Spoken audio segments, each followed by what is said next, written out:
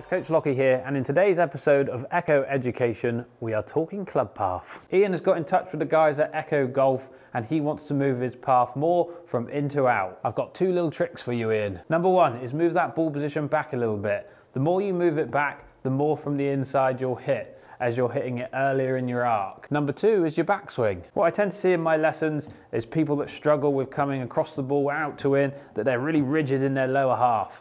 Let's free that up a little bit. Let's get this right pocket diving back in the backswing and allow yourself to hit more from the inside. So two things, ball position back a little bit.